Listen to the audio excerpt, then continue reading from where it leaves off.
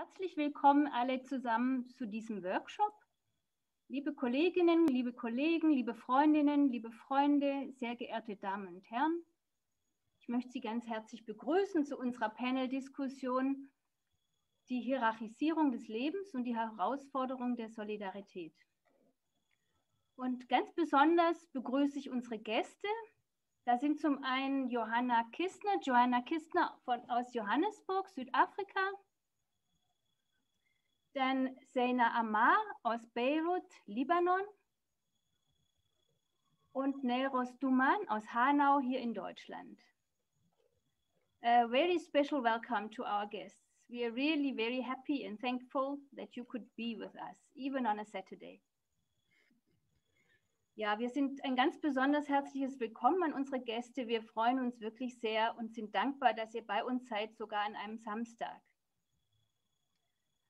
Mein Name ist Usche Merck. Ich bin Fachreferentin für psychosoziale Arbeit bei Medico International und werde uns durch diese Veranstaltung leiten. Meine Kollegin Julia Manek wird den Chat und die Fragen moderieren und dann in die Diskussion reintragen.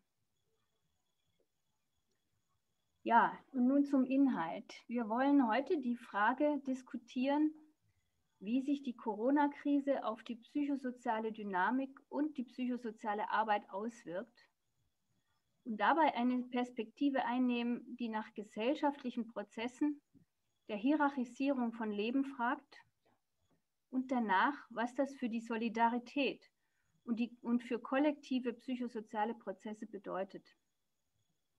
Wir haben dafür 3 Frauen eingeladen, die alle aus einer ganz besonderen Perspektive die Corona-Krise erleben und reflektieren, weil sie mit Menschen arbeiten, die extrem marginalisiert, ausgegrenzt, die als andere gelabelt werden und von denen in diesen Tagen der täglichen Corona-Berichterstattung kaum oder niemals die Rede ist. Johanna Kistner arbeitet in Südafrika beim Sophiatown Community Psychological Services in der Megametropole Johannesburg, einem städtischen Umfeld mit über 10 Millionen Einwohnern, mit extrem armen und ausgegrenzten Communities, darunter vielen afrikanischen Flüchtlingen und Migrantinnen, insbesondere Frauen und Kindern, die in den innerstädtischen Elendsvierteln in kaputten Wohnblocks oder Abbruchhäusern wohnen. Zeina Amar arbeitet beim Anti-Racism Movement in Beirut, Libanon, einer anderen Metropole mit über 2 Millionen Einwohnern und Hunderttausenden von Flüchtlingen und Migrantinnen, darunter Zehntausende von Hausangestellten, auch aus vielen afrikanischen Ländern. Beirut ist nicht nur von einer gravierenden ökonomischen und politischen Krise geprägt, sondern wurde am 4. August auch von einer riesigen Explosion getroffen, die 300.000 Menschen obdachlos machte, darunter zahlreiche migrantische Hausangestellte. Und Nelros Duman aus Hanau, einer kleineren Stadt innerhalb der Rhein-Main-Metropole, arbeitet bei der Initiative 19. Februar, einer ganz besonderen Initiative, die nach dem rassistischen Terroranschlag am 19. Februar 2020, bei dem 9 junge Menschen ihr Leben ließen, gegründet wurde, um für die vielen 100 Familienangehörigen, FreundInnen, KollegInnen und Community-Nachbarn einen Ort zu schaffen, an dem sie sich austauschen und trauern können, aber auch sichtbar werden und ihre Forderungen kommunizieren können. Wir haben uns vorgenommen, alle 3 Referentinnen zu fragen, was die Corona-Krise für ihre Arbeit und die Menschen, mit denen sie arbeiten, bedeutet, welche Folgen und Auswirkungen sie hat, insbesondere in Bezug auf emotionale und psychosoziale Dynamiken. Und wir haben sie gefragt, welche Auswirkungen die Corona-Krise und insbesondere der Lockdown und das Social Distancing oder genauer das physische Distanzieren auf ihre Arbeit hat. Besonders darauf, dass sie alle, so unterschiedlich der Kontext auch sein mag, ihre Arbeit mit kollektiven, solidarischen Prozessen und Praxen verbinden. Für den Ablauf haben wir uns jetzt Folgendes vorgestellt. In der ersten Stunde möchten wir zunächst den 3 Referentinnen Gelegenheit geben, ihre Arbeit, ihre Beobachtungen und Reflexionen mit je einem Input vorzustellen. Und nach jedem Input wird es Gelegenheit für Fragen an die jeweilige Referentin geben. Und in der zweiten Stunde wollen wir dann stärker gemeinsam mit dem Panel und mit Fragen aus dem Publikum die gemachten Beobachtungen analysieren und uns über Umgangsstrategien austauschen, über notwendige Ansätze, sowohl in der konkreten Arbeit und Strategien als auch im Umgang mit der Corona-Krise selbst, über Veränderungsoptionen und welche Rolle auch transnationale Solidarität spielen kann. Als erste wird Johanna Kistner vortragen. Johanna ist Psychologin und Leiterin des Sophiatown Community Psychological Services, das sie zusammen mit KollegInnen nach den massiven xenophoben Ausschreitungen in Johannesburg 2008 gegründet hat. Johanna hat eine lange Geschichte der Arbeit mit Betroffenen von Gewalt, Rassismus, Sexismus und Marginalisierung schon seit der Apartheid. Sie ist eine Pionierin in der Entwicklung von innovativen und kreativen Ansätzen, wie psychologisches Wissen und Erfahrung mit Gemeinwesenarbeit und politischem Aktivismus in Verbindung gebracht werden können. Und sie ist auch Teil eines afrikanischen Netzwerks von psychosozialen Akteurinnen, die das westliche Traumamodell in Frage stellen und alternative Ansätze entwickeln. Johanna, the floor is yours. Thank you very much. Let me just share my screen. So, yes, as Ute introduced me, I'm a psychologist, but I have to admit I'm an aging psychologist, and I have worked in communities for so long that I've kind of lost my formal psychological academic language, and I'm just going to talk to you the way things happen in our context. Before we go into what COVID has done to the communities in which we as an organization work, we should maybe talk a little bit about what the pre-COVID realities are. Also, just to explain that I run a small non-governmental organization that has 2 main centers. One really goes into the South African communities in and around Soweto, so a lot of informal settlements, and works primarily with the impact of HIV/AIDS, poverty, gender violence, and all those legacies. And then in a city, as a result of the xenophobic violence in 2008, we established a center that focuses mainly on migrants and refugees. And in our particular area, they are mainly actually asylum seekers from the DRC, some from the Congo, some from Burundi, and then also from Zimbabwe. So that's just a little bit of background. But back to pre-COVID realities. In a way, COVID did not change our realities, it just made them more extreme. Our realities are pre-COVID that already 10% of the population holds 86% of its wealth, which is very similar to the apartheid stats, where we used to say that 13% of the country's land was held by 86% of, 13% of the people held 86% of its land. 60% of households depend on social grants, which is an enormous amount of people who simply cannot survive without social grants, and social grants are very minimal. 54% of households do not have access to clean water. We have an unemployment rate of about 30%, and 50% youth unemployment rate. It is said that 55% live in poverty, on the upper poverty line, and 25% experience food poverty, so the lower poverty line. And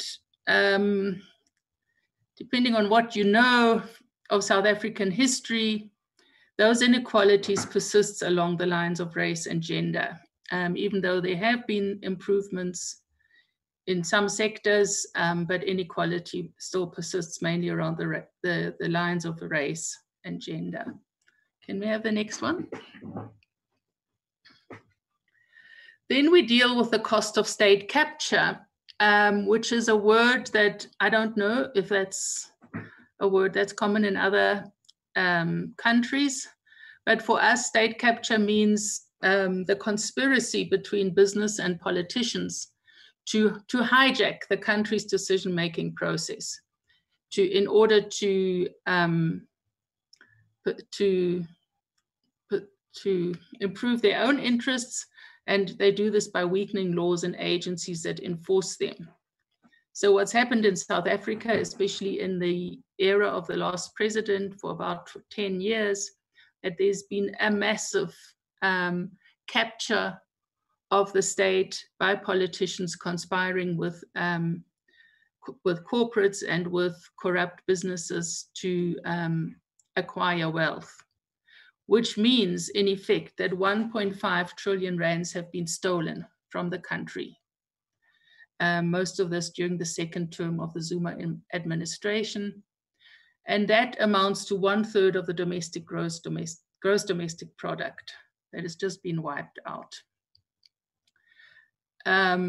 As part of all of that, and what has made that possible, is an increasingly fragmented political leadership and an almost, well, the way we see it, complete breakdown of governance structures at all levels, whether it's at national, provincial, or local, and a complete breakdown of accountability, which then makes space for impunity for the violation of human rights, in particular in the public service.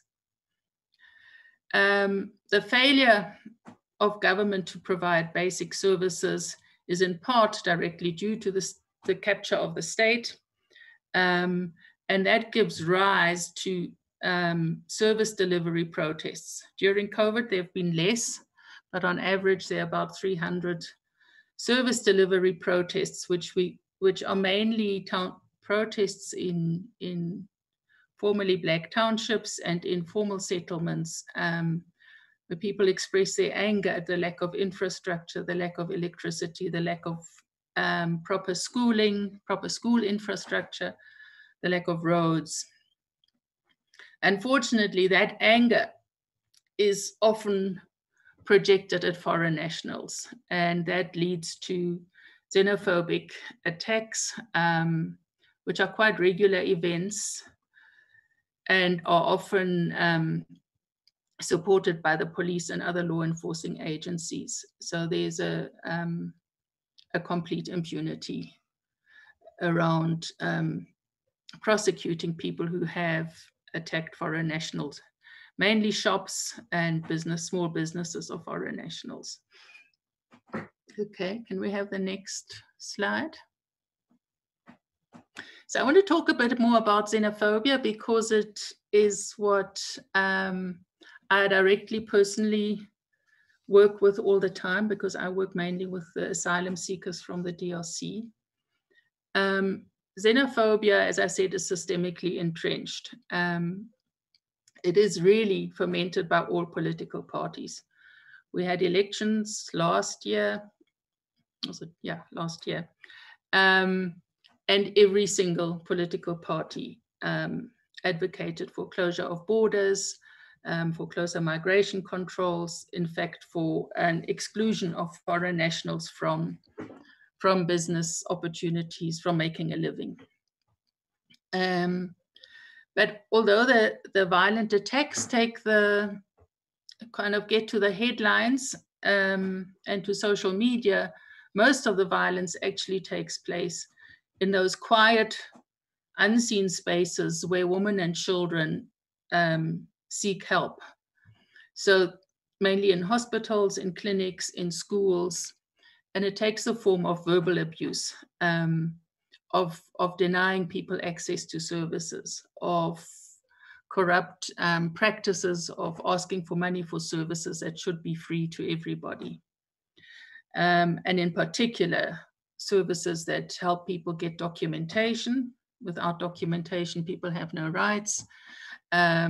services to health, to education, to protection from violence and abuse, and to social grants. And of course, like always, women and children are the most vulnerable. And in our work, we may work mainly with women and children because most women are single breadwinners in households where the men are absent. And just briefly about the politics of the COVID response. It's exposed deeply entrenched authoritarianism of the state.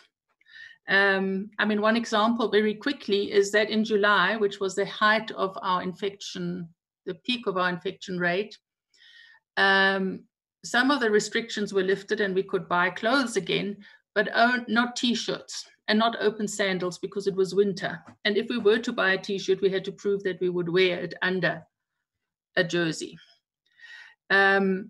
And with it, I'm going to just look at the Black Lives Matter. It was the time of George Floyd, and the Black Lives Matter was quickly appropriated for political purposes.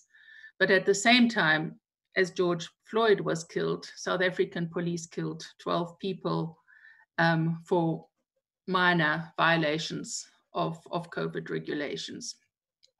There's been corruption at all levels, from PPE to food distribution.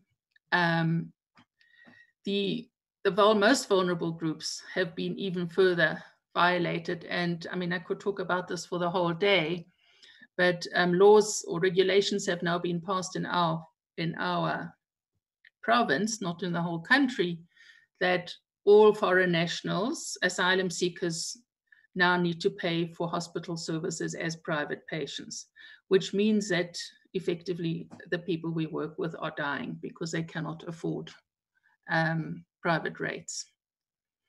There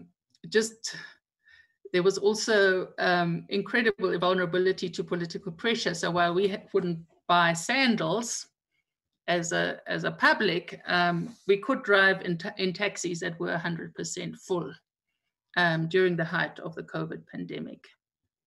So the social consequences. The pandemic was initially racialized as white. It's a white people's problem, so people didn't take it very seriously.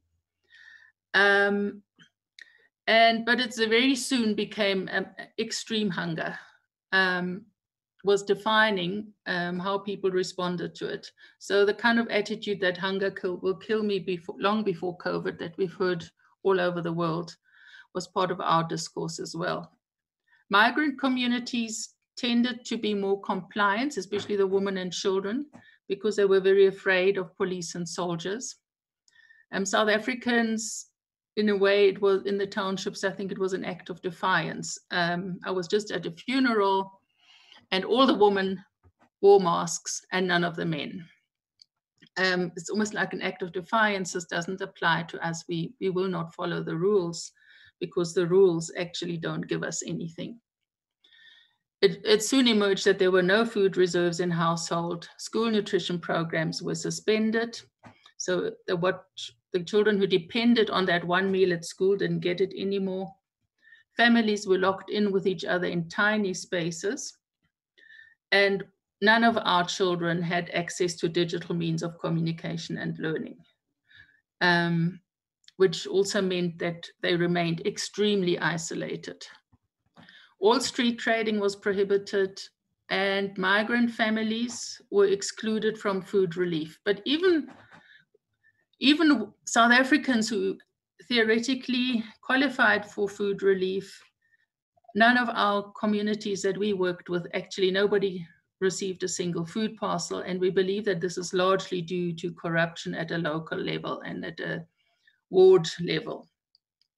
Social and child protection services were suspended. Home affairs offices remain closed. And by the way, social services are still in effect suspended. There are no social workers. Schooling was completely disrupted, and many of our clients have been extremely intimidated by legal and illegal landlords in the inner city ghettos. Access to psychosocial support and legal services, which are already very, very scarce, continues to be extremely limited. We are one of the few organizations that opened, has been present in the community again since May. Most of the partner organizations are still working on Zoom, and we didn't really believe that that works. And then recently we have had accounts and clients affected by large, coming in with narratives of exploitation by large criminal syndicates, in particular around baby farming, organ trafficking, and drug trafficking. So women basically giving their bodies to be inseminated in order to fall pregnant and then selling their babies. The psychosocial impact has been intense anxiety, primarily about food security and fear of eviction and violence, reactivation of traumatic memories. Many of our clients come from war zones and have survived massacres and mass rapes. And seeing the soldiers and the police on the street has reactivated memories, and it's been very difficult for them to distinguish between the anxiety that is associated with those memories and a realistic assessment of the present. Depression, loss of hope and giving up, just sleeping, no longer even trying to get food. Loss of agency and a sense of mastery that comes with being able to provide for a family. And in terms of our work, a lot of our clients expressed that during the time of the very hard lockdown, when we were not there, there was a loss of sense of belonging to the support offered by extended families, churches, and in particular, psychosocial support services. There was increased persecutory and suicidal ideation. We can't go to the clinic, we won't test because they will give us an injection to kill us. Children were particularly affected in terms of their development. There was no outlet for any form of exercise. With 4 or 5 families sharing a room, children were literally left immobile, which in turn created a huge frustration and anger and built up of rage, which now takes the form of behavioral problems. Children no longer trust adults who keep on saying, especially in relation to schooling, you can go back to school and then schools are closed again and then schools are open. And since schools are closed again, schools for children are those places where they feel to a large extent safe and where they have an outlet for their energies and their needs. And generally a regression and loss of previously attained self-regulatory and interpersonal skills. So in terms of our work, I think it's well known by now and well documented that mental health can be seen as another aspect of the pandemic, which is going to last much longer than the pandemic itself. For us, it's been very important that after the very hard lockdown, we were declared an essential service, so that psychosocial services should be seen as essential services. We also learned that digital communication can never replace the power of a face-to-face relationship. And in fact, many of our clients, as they came back into the center, expressed relief that they were able to see the face again and have the safe space, the physical safe space in which they can share their problems. COVID has diversified our already very diverse responsibilities. So we are not just psychologists, we are also social workers and food providers. And we search for money for rent so that people don't get evicted. We facilitate access to schooling. And yeah, COVID has made us also into a humanitarian aid organization, which we have tried to resist for a long time. We have to hold hunger, anger. A lot of clients come in and say they are so hungry, but often it comes out as angry. And the anger that comes with hunger is also projected onto us. And we have to walk a very fine balance of being both the containers of emotion and the providers of at least a minimum of material relief. We also, again, became aware of the importance of strengthening the wounded carer, including our own team, who was equally stressed. Many of them were separated from their children in different countries and in different provinces. And many of them have lost loved ones to the pandemic. So a lot of time and effort had to go into supporting our team so that we could support our clients. We learned a lot about the negotiating power of, we call it e-wallets or instant cash transfers, and our clients had to learn how to use their cell phones to draw money. But what they did, the negotiating power of e-wallet lies in the fact that even though the amounts we could send to clients didn't pay the rent, but it gave them some negotiating power with landlords. During the hard lockdown, it was very important for clients, for us to check in, even if it is on a very bad phone line, because it was important for them to know that we didn't forget them. We focused very much on psychological first aid, on containing, on recreating a sense of belonging and connectedness, especially since we could be back in the physical space. And I think one of the most important things for me and for my team is that the consistency of physical and emotional presence, that no matter what, we are there, and this is a safe place where, even if it only gives you a sense of safety and security and belonging for an hour or two, it is the place that is always there. And it's the place from which you can then go out again and confront the stresses of the day. So we also developed a program called Creators Families in Lockdown. I think I'm probably out of time, but that's especially in the center, in the inner city, where people could walk in and can walk in. We couldn't run groups anymore, so we invited households, so people who are living together anyway. We taught mothers how to play with their children. Initially, they wanted us to pay them for doing that, but it's become quite integrated into the families now. We gave out toys and games and art materials so that mothers can play with their children in those very crowded conditions, and children have some relief of the extreme boredom. It gave us a lot of opportunities to connect with leadership. We run a leadership program as well in the NPO sector, because leaders were isolated, tended to be in their homes while their frontline workers were in their organizations, but really, really stressed out and needing support. So we had our monthly and more often meetings. We set up counseling sessions for leaders and for team members across the sector. I think the lockdown enhanced awareness of the fault lines in organizations, not just in the community or in the society. And I think leaders have become much more aware of the responsibility to address these, especially around race and inequality and pay. It made it possible to network across provincial and national boundaries, and to have in-depth dialogues and conversations within and beyond the sector. So quite deep reflections around who are we, what are we doing, what does the future hold, how do we deal with uncertainty and helplessness.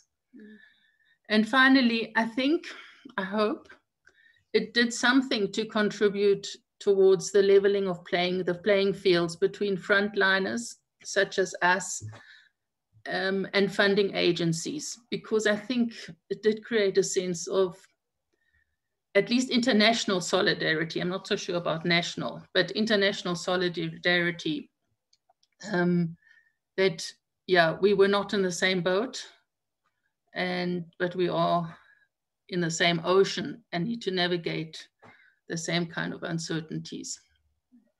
And I think I'm going to stop with that. Thank you. Thank you very much, Joanna.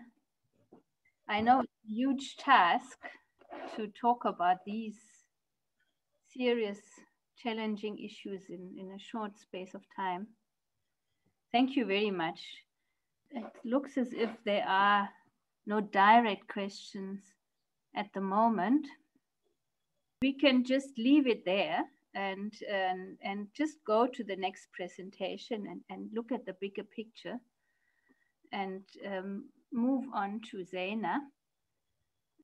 Zeina is from Beirut in Lebanon. She's ach so, Entschuldigung, muss ich wieder auf Deutsch switchen. Ja, Zeina Ammar ist eine libanesische Feministin und seit 2010 in Community-Organisationen aktiv. Sie hat Public Policy an der Universität Oxford studiert und verschiedene Jobs in Regierungs- und Nichtregierungsorganisationen gehabt. Und seit 2019 ist sie Advocacy und Communications Managerin beim Anti-Racism Movement im Libanon. Sie organisiert außerdem jährliche Retreats über die Politik von Mental Health mit dem A-Project, einer lokalen NGO.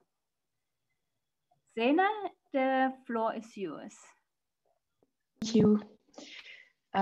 It's actually very interesting because I can relate to a lot of what was already said. Let me just tell you a bit about the anti-racism movement.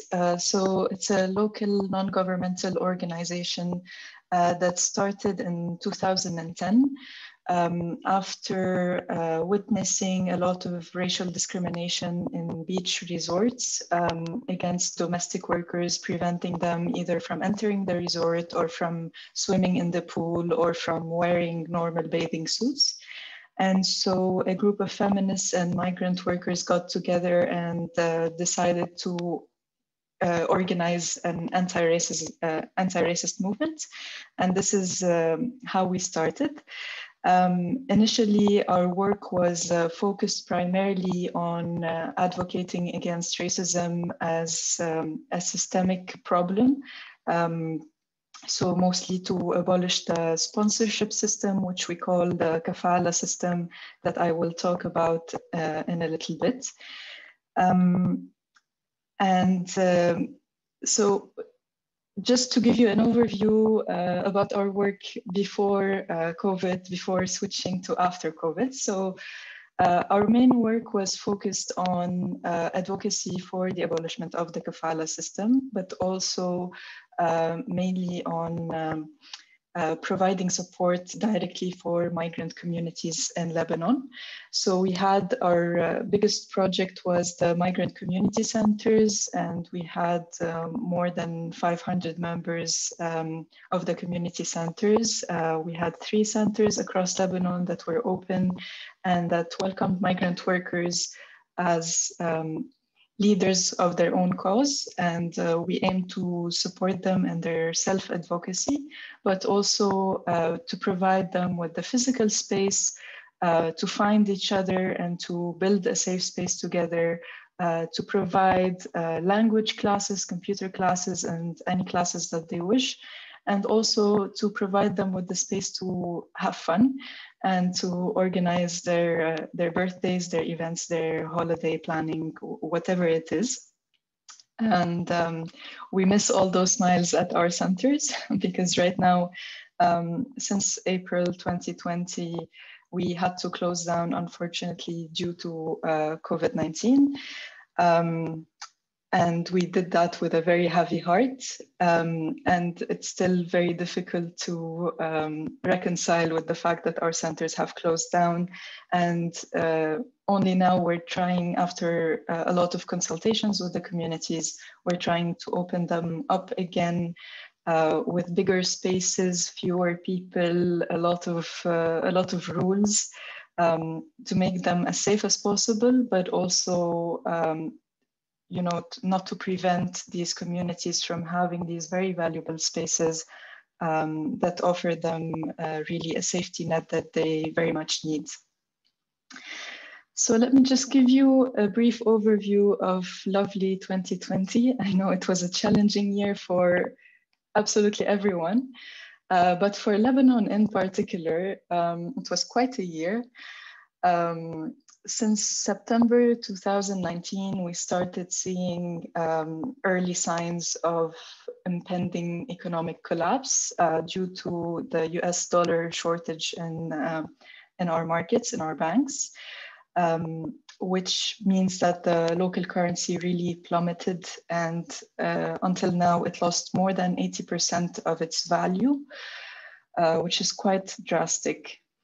As a result of this, a lot of the people who used to hire migrant workers, especially migrant domestic workers, then started to say that we can no longer afford this service, even though it is quite undervalued and quite cheap relative to the service provided. But even then, they would say that they can no longer afford the service. So there was a rising unemployment among migrant workers, especially domestic workers. And even the workers who were still employed, they either received their salaries in Lebanese pound, which, as I said, lost more than 80% of its value, or they did not receive their wages at all, with the excuse of employers being that we are providing you with shelter and food. Right now, we cannot pay. So the choice is either we leave you on the street and you fend for yourself, or we keep you here and you still work for us, but we cannot pay you anymore.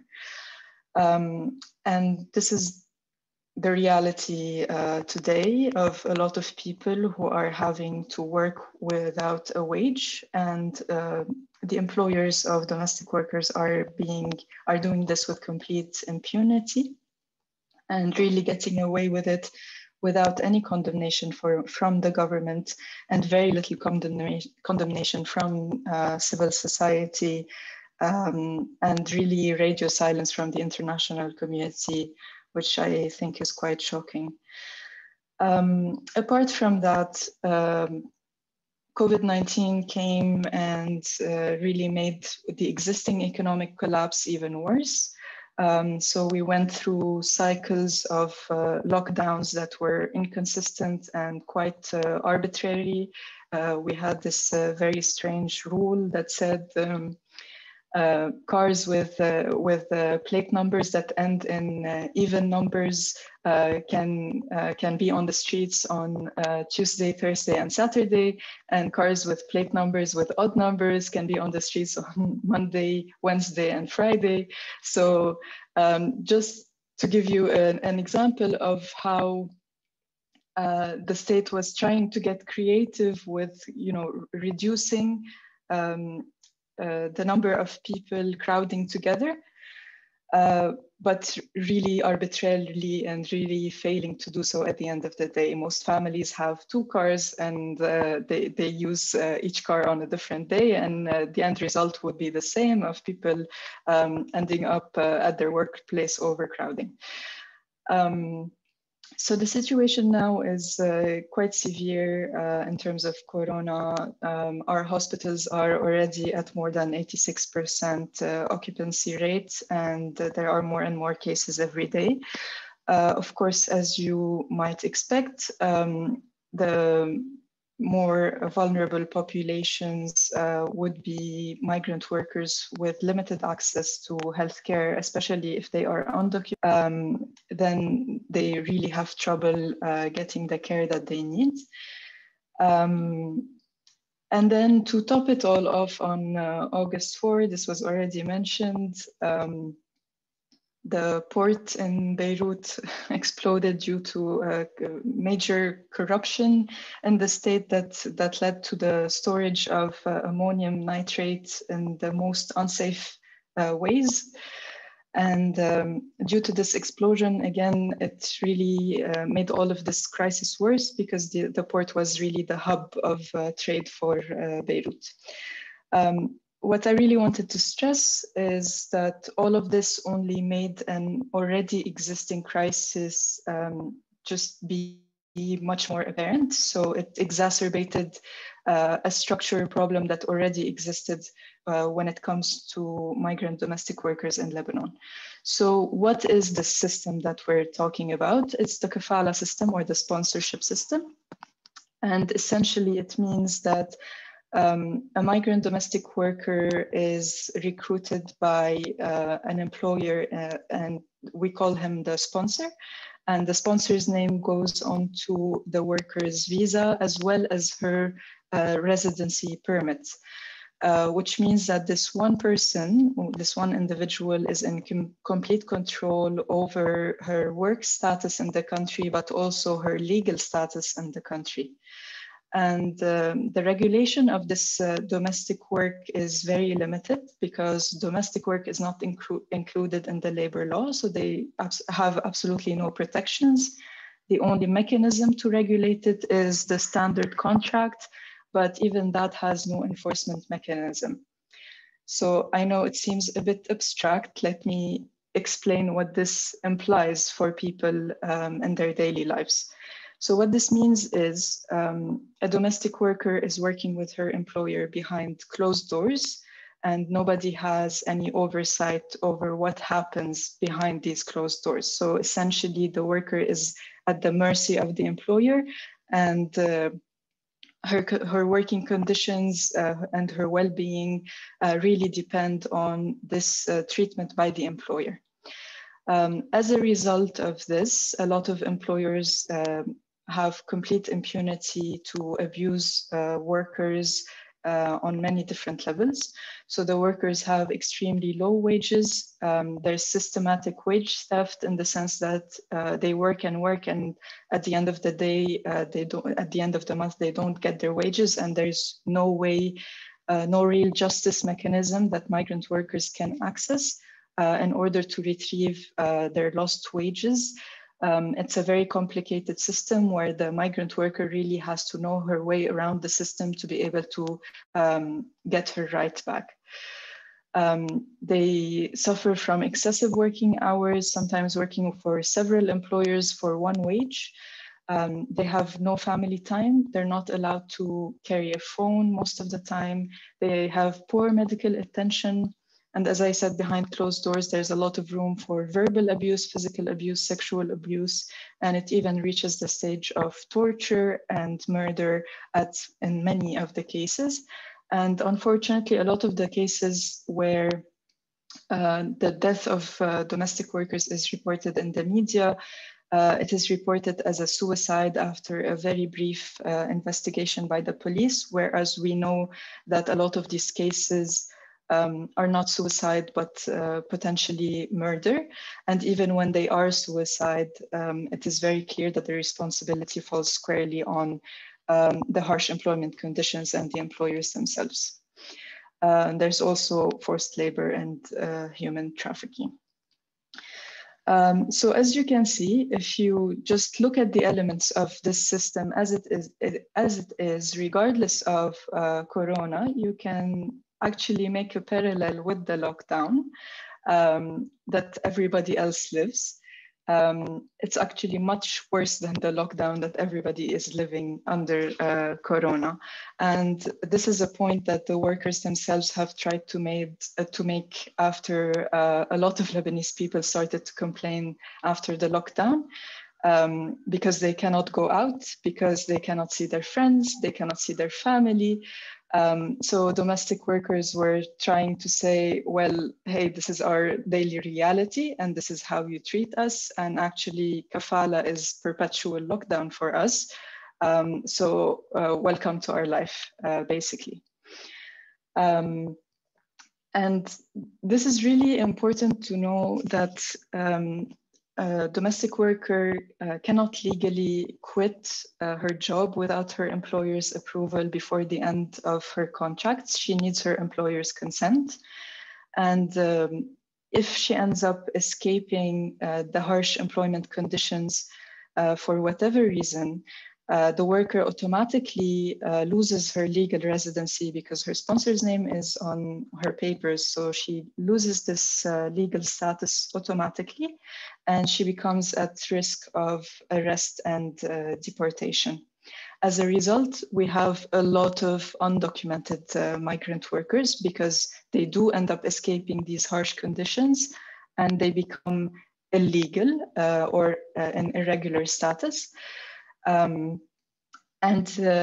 it's interesting to see that the lockdown, the Corona lockdown particularly, has had different effects on undocumented workers and documented workers, or if you want to translate it in what it means in their daily life, it's the differentiation between workers who are still living within the employer's home, and those are the documented workers, and the workers who have escaped their employer's home, and we call them the freelancers, or these are the workers who have become undocumented. And they are affected quite differently, because if you are still locked in within your employer's home, then we have heard the report of increased domestic violence, because your employer is locked in with you all of a sudden 24/7. Whereas for freelancers, the effects are quite different. And what they've seen is an increase in homelessness, because employers were not calling them in to work an hourly wage to clean their houses because they were scared of Corona. So if the employers were quarantining, then suddenly freelance domestic workers lost a lot of their jobs, which means they had no income at the end of the day, which means that eventually a lot of them either ended up being homeless because they could not pay rent anymore, or they found each other and they, you know, if there were 2 separate apartments, each of them housing 8 migrant workers in each house, then they found each other and they merged their houses in a way. So to pay 1 rent at the end of the month. So now you have houses that are housing 16 migrant workers, 30 migrant workers, and 2-bedroom. This lockdown can be seen at 2 different levels. You have the lockdown at the household level, but you also have the lockdown of migrant workers at the national level, because they are trapped in Lebanon as a result of this crisis. And I will explain more here. So as a result of these successive crises and what they are suffering from, the majority of migrant domestic workers in Lebanon now want to return to their home countries, but they cannot go back. Because many of them have been dismissed from employment without a salary or without the plane ticket to go back home. And the plane ticket is usually the responsibility of the sponsor to provide. Many of them don't have valid papers, and they cannot afford to pay the penalty fees that are imposed of them because of their undocumented status. Many of them have their passports confiscated by employers, and many of them cannot afford the PCR tests and the quarantine that is required. Depending on the country, you are required to take a PCR before you travel, and then sometimes upon arrival to their home country. And then in some countries, they are allowed to supposed to quarantine and pay out of pocket. And they cannot afford to do that. So essentially, migrant domestic workers are trapped in Lebanon, and this is the national level lockdown, if you want. What this translates to, unfortunately, is an increase in distress, acute distress, on all levels. And I'm borrowing this from a report by MSF, or Doctors Without Borders, who started a medical helpline at the beginning of the lockdown, specifically for migrant workers. And they reported that migrant women are mostly, like 94% of the people who sought this medical service were women, and 35% of them were homeless. 42% of them were survivors of physical or sexual violence. 27% of them exhibited symptoms of psychotic disorder, which is quite a high percentage. 41% contemplated suicide in the past 6 months, and more than half were diagnosed as actively suicidal by the MSF psychologist. This is quite shocking, and it's just getting worse and worse, unfortunately. But what I really wanted to end on is just this parallel that they themselves are using, is that the kafala itself is the lockdown. And by drawing this parallel, they can maybe get employers to sympathize with their situation and to grant them more rights, including freedom of movement, freedom of communication with family, with friends, freedom of having even relationships and not locking them inside their homes. So that's it for me. Thank you for listening. Thank you very much again, Zeina, for this strong presentation. I think it's a bit overwhelming to hear your presentations, but I think we have to. I mean, we only have to listen. You are inside of these realities. Thank you very much. There was one question asking, where are these migrant workers from? The majority of the migrant workers are from Ethiopia. So we have over 400,000 Ethiopian workers, but also from other African countries and Asian countries. We have a lot of people from the Philippines, Sri Lanka, Bangladesh, also Sierra Leone, Ghana, and a lot of many other African countries. Yeah, thank you. Yeah, at Medico, we followed a little bit a group of Sierra Leone women who were desperate to go back. And there was this absurd situation that whereas all over the world, people are kicked out and deported forcefully, here were a group of women who wanted to go back and no one helped her to get back. So I think also anti-racism movement tried to facilitate a process, and we tried to link them up with Sierra Leonean NGOs to receive them. But it was a very desperate situation. Yeah, there's one more question. When the police arrests migrant workers, are they confined and detained by state officials, and how? In which places? And how is their situation there?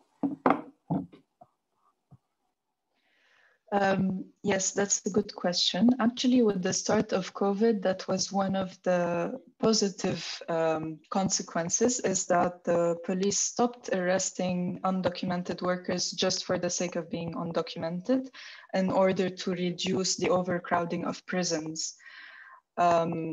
But yeah, usually they arrest undocumented workers and they are then at risk of deportation for having no papers. So they send them to jail unless they have enough money to pay the penalty fees that they owe the state for violating their residency permits.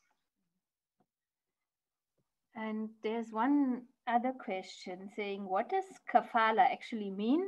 Because the structure, how to employ migrant domestic labor, is similar in Germany in a way.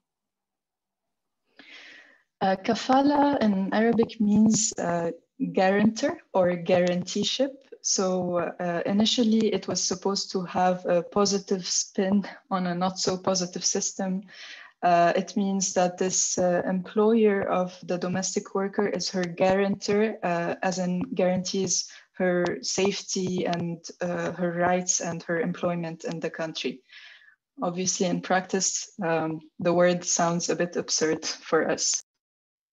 Thank you. Now, I think it's also an interesting observation that there are some similarities to the German system, whereas the German system thinks it's all very well organized, but I don't.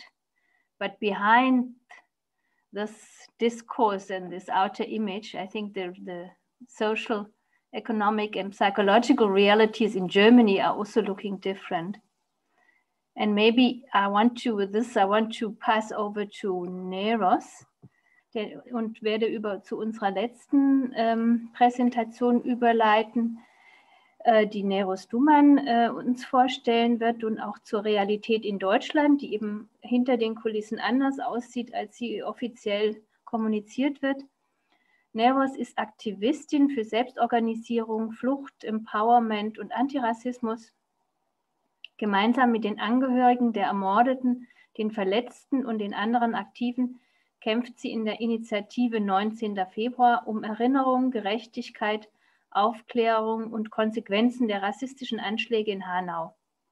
Sie ist Traumapädagogin und außerdem Referentin in der politischen Bildungsarbeit, Bewegungsarbeiterin in der Bewegungsstiftung, organisiert bei den Jugendlichen ohne Grenzen und Vorstandsmitglied von Pro Asyl. Neros, du bist dran. Vielen Dank. Ja, ich würde kurz was dazu erzählen, was ist in Hanau dieses Jahr passiert und wie war unser Umgang damit, beziehungsweise was wir daraus aufgebaut haben. Am 19. Februar 2020 hat ein Rassist in der Kleinstadt Hanau 9 Menschen ermordet, innerhalb von 12 Minuten. 9 junge Menschen, und er hat gezielt sich Orte ausgesucht, wo sich Menschen versammelt haben, Menschen unterhalten haben oder Zeit verbracht haben, die für ihn, für sein rassistisches Weltbild nicht zu dieser Gesellschaft gehören. Es ist in dieser kleinen Stadt passiert und für uns oder für viele in Deutschland lebende Menschen, die die Situation beobachten, was seit Jahren in diesem Land passiert oder seit Jahrzehnten, und ist es nicht etwas, was eine totale Überraschung war, weil die gesellschaftliche und politische Hetze gegenüber Migration, gegenüber Geflüchtete, ganz besonders seit 2015, und eine rassistische Partei im Parlament haben dazu auch geführt, dass eben Rassisten, Nazis an die Waffen greifen und das umsetzen, die andere im Parlament zur Sprache bringen, die die Taten umsetzen. Ne? Wir haben in Deutschland in der Gesellschaft einen Diskurs seit vielen, vielen Jahren, die Migration als das Hauptproblem darstellt.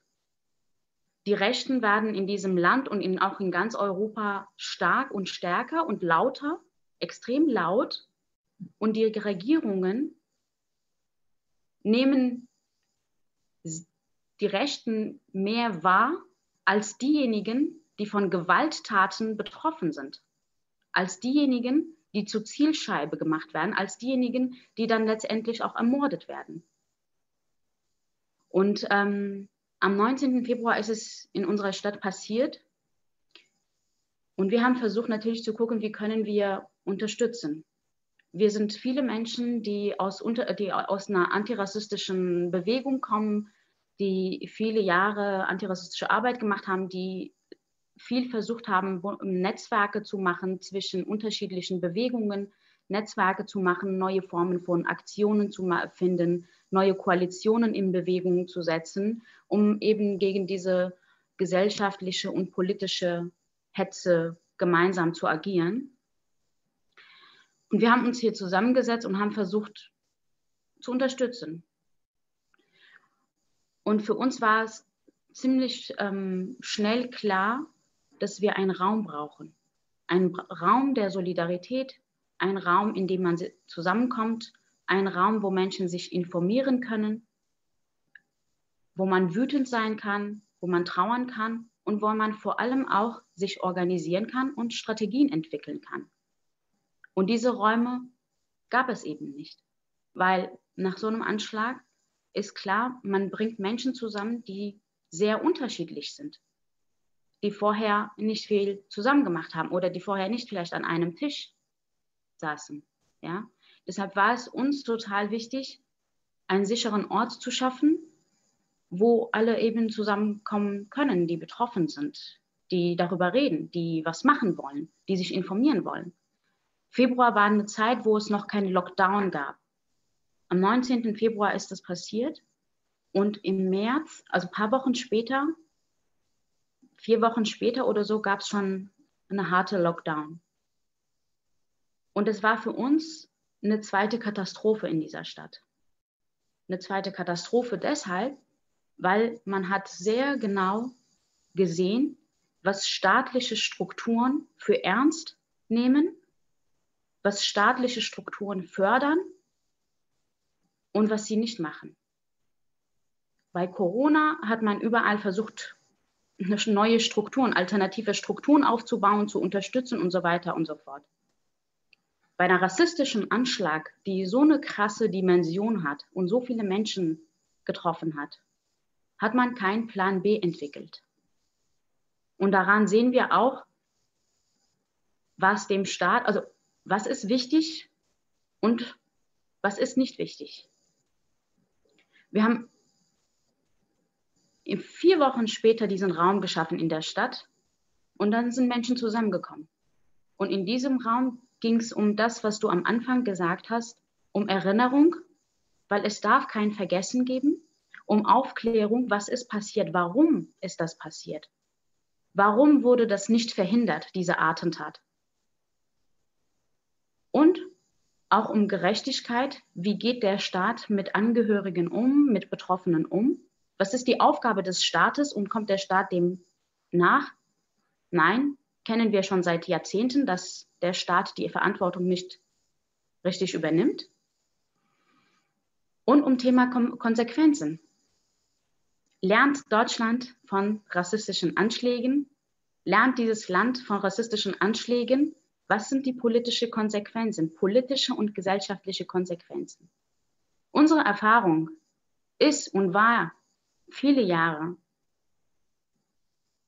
es wird nicht gelernt, es wird vergessen, wenn es nicht die Menschen gibt, die Betroffenen, die selbst reden, die darauf aufmerksam machen und die fordern.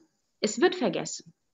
Und es gibt keine Gerechtigkeit, wenn es nicht gefordert wird, wenn es keine Selbstorganisierung gibt, wenn es keine solidarische Strukturen gibt. Dann passiert wenig. Weil in Deutschland sind wir ja daran gewohnt oder wir lieben es zu sagen, wir zurück zur Normalität. Es gibt eine Normalität der Mehrheitsgesellschaft, der weißen Mehrheitsgesellschaft.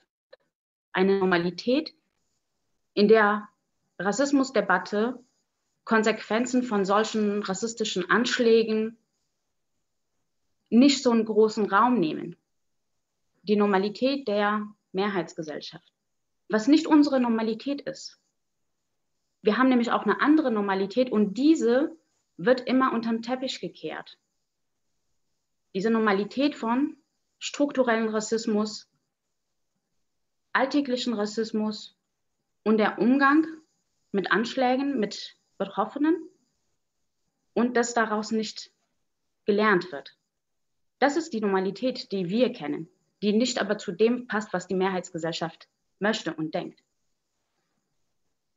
Um diese Normalität zu durchbrechen, braucht es Sichtbarkeit.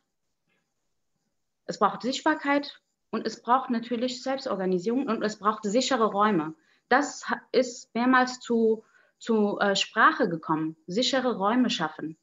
Sichere Räume schaffen, wo Menschen zusammenkommen. Wo man sprechen kann, organisieren kann, Strategien entwickeln kann. Und wir haben in der Lockdown-Zeit diesen Raum geschaffen. Wir haben es gemeinsam diesen Raum geschaffen und den Raum haben wir nicht zugemacht. Und es war auch der einzige Ort in der gesamten Lockdown-Zeit, was für uns alle sozusagen erreichbar war und offen war. Der einzige Raum, in dem wir uns bewegen konnten, der einzige Raum, in dem wir uns begegnen konnten und der einzige Raum, in dem wir uns damit auseinandersetzen seit über 9 Monaten. Was ist passiert? Warum ist das passiert? Und wie machen wir auf die Forderungen aufmerksam? Wir haben am 22. August, 6 Monate danach, versucht, eine Demonstration zu machen, die uns einen Tag vorher verboten wurde. und wir dann daraus eine Kundgebung gemacht haben mit Livestream. Dadurch haben wir mehr Leute erreicht, definitiv. Durch einen Livestream haben wir mehr Leute erreicht. Aber wenn wir uns die Lage in Deutschland anschauen, wie viele Corona-Leugner und Rassisten und Nazis gemeinsam auf die Straße gehen und demonstrieren und eine Demonstration hier vor Ort, die erste von allen gemeinsam getragene Demonstration verboten wird, daran sieht man auch, wem gibt man Raum und wem nicht.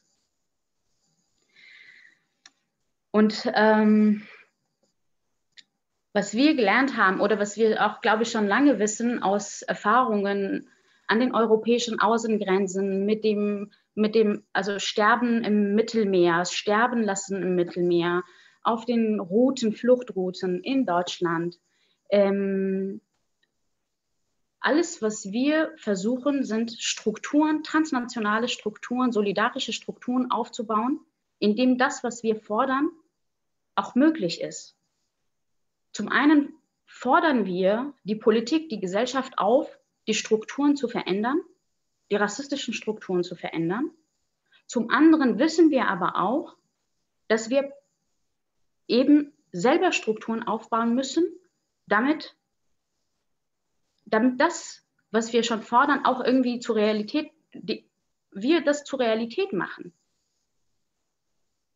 Sei es eine solidarische Unterbringung oder eine Beratung oder Zugänge schaffen. Zugänge für diejenigen, die eben keinen richtigen Zugang zu Bildungssystem haben oder zu Gesundheitssystem haben oder keinen richtigen Zugang zu sozialen Rechten haben. Das eine ist, gesamtpolitisch sowas zu fordern, das andere ist aber für jeden Person, jedes Individuum, diesen Zugang auch parallel möglich zu machen. Und ich glaube, dass in der Lockdown-Zeit, es gibt ja eine starke Traumatisierung von vielen verschiedenen Menschen. Und in dieser Phase, wo man weiß, alles wird runtergefahren, es gibt kaum Orte, die unterstützen, also die staatlichen Strukturen, die ja irgendwie für alle da sein sollten, sind nicht mehr da, die ja eigentlich diese Verantwortung tragen, die aber alles runterfahren, dass das den Stresslevel natürlich höher macht. Der Stresslevel wird dadurch viel höher, weil wir brauchen Aufklärung, wir brauchen soziale Gerechtigkeit, wir brauchen Erinnerung, wir brauchen Konsequenzen. Und wenn es nur um Corona geht und Lockdown und wir kämpfen wie verrückt, um das alles sichtbar zu machen, das ist eine sehr intensive Situation. Eine Situation, in der es auch eine krasse Stresslevel gibt und wir uns natürlich auch damit auseinandersetzen müssen, wie schaffen wir eine Balance, damit wir auch uns in unseren Räumen sicher fühlen, aber damit wir auch die Kraft haben, weiterzumachen. Trotz unserer Differenzen, trotz unserer Widersprüche, die wir in diesen Kämpfen auch haben. Wir haben Differenzen, aber wir haben auch gleiche Ziele. Und da sind diese sichere Räume total wichtig. Und wir sind nicht in der Lage und nicht in der Position zu sagen, Lockdown und wir machen zu, das können wir nicht machen.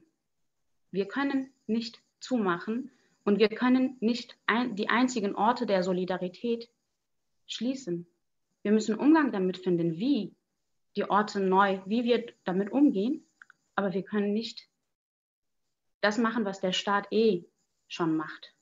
Diejenigen, die sowieso benachteiligt sind, nicht mehr zu unterstützen. So viel vielleicht dazu. Vielen Dank, Neros. Ich glaube, das hat sehr anschaulich gezeigt, was da los ist und wie die verschiedenen Krisen ineinander gehen. Das habt ihr alle drei dargestellt. Es geht nicht nur, wir können nicht nur über Corona reden, wir können nicht nur über Lockdown reden, sondern diese Corona-Krise, der Virus sozusagen setzt sich auf die politischen, sozialen, ökonomischen, psychosozialen Verhältnisse hinauf, die schon existieren, und verschärft sie, vertieft sie, macht es immer deutlicher, welche Leben zählen und welche nicht. Eine Hierarchisierung der Leben und was es eigentlich, und umgekehrt, was es bedeutet, so etwas wie auch solidarische, kollektive Räume zu haben und nicht individuell isoliert zu sein.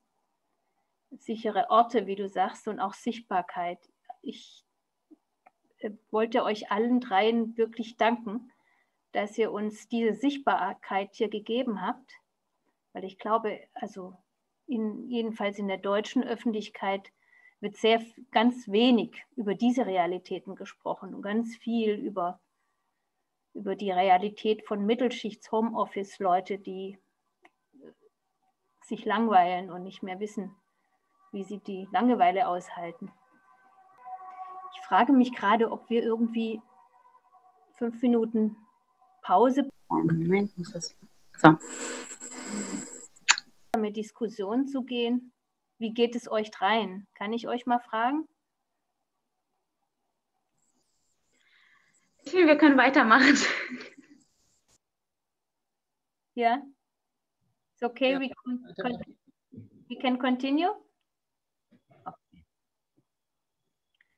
Ja, es gibt noch ein paar Fragen, die hinterher kamen, auch zu Johanna und zu den anderen Präsentationen. Vielleicht fange ich an, dass ich die erstmal reingebe. Eine Frage war danach, Johanna, could you name a source where you challenge the Western definition of trauma? There's a publication, I'm not sure if it's published yet, but that we were part of. It was entitled, it's an African feminist kind of collective that put this together over the last 10 years, called Transformative Feminist Approaches to Trauma. I'm not sure if it's been published yet. So that's where a whole lot of African women have put together their ideas through various workshops and get together over quite a long period of time. But I think just in summary, what I call the Western concept of trauma is very much confined to the psychological, and what this group of African women have sort of all agreed on is that we cannot separate the psychology of trauma from people's livelihoods, from their daily experience, from the daily stress. I mean, I always talk in our context about we often don't get to what is theoretically defined as trauma, which would have been the slaughter of my family in the Congo, in the Kivus, because actually the person I'm sitting with is hungry, the children are crying, they're not at school, you know, the daily stress of survival is a trauma in itself. And so I think that we need to look at trauma in a context of livelihood, of rights, of justice, of gender equality. As kind of part of a human rights culture. And so that's just in brief, I think, what we've been looking at. And also, I think what Ross said about the safe spaces, the importance of safe spaces that people don't have in their homes or in their families, I think is really, really critical, creating safe spaces for people. To at the very least gather the courage to deal with the next daily stressor.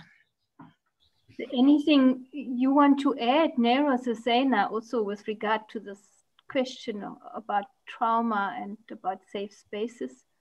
Yeah, I just have to share a reflection that was made by a psychiatrist who was working in Lebanon in 2014 in response to the refugee crisis of Syrian refugees coming to Lebanon. And she was asked to provide psychosocial support. And she was reflecting on how limited the tools are of psychology and psychiatry in the face of such structural, political, and economic problems, and how we really need to rethink the way we approach mental health and repoliticize our practices as psychologists and as psychiatrists to expand our toolkit and to look at more, in a sense, political activism that would respond to the livelihood needs and rights of these populations. And it's not just about a therapy session, and it's not just about giving a pill here and a pill there, and it's not just about creating this rapport between a safe therapist and the patient. It's also about attending to the most basic needs first. Thank you. Neros? Ja, was ich gerne auch zu Trauma sagen wollen würde, ist,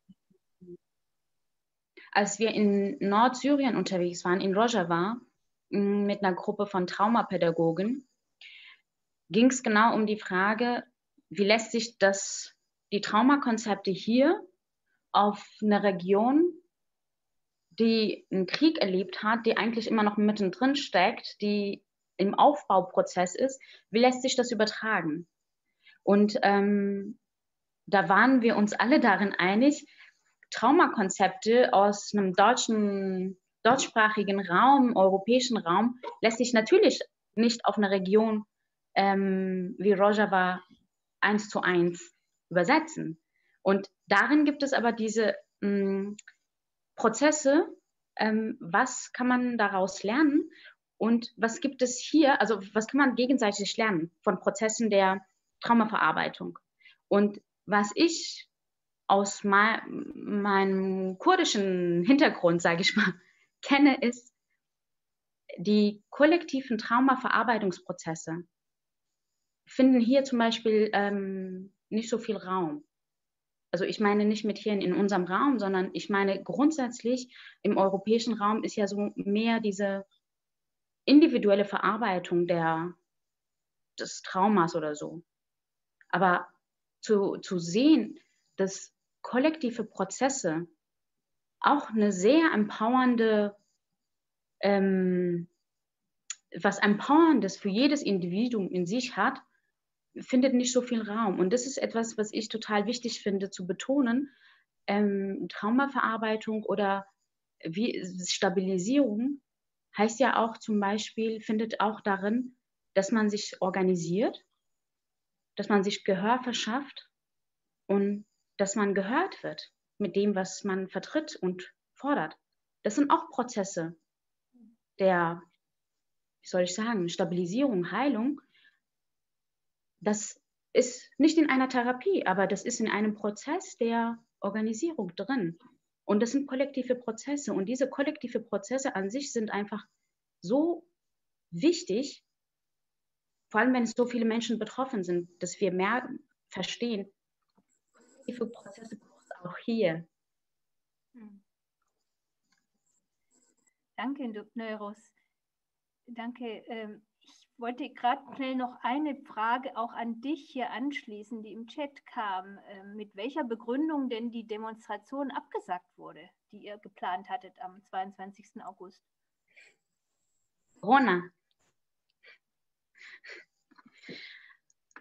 Also die Begründung war, dass die Zahlen gestiegen sind und dadurch keine Demonstration in dieser Stadt stattfinden kann.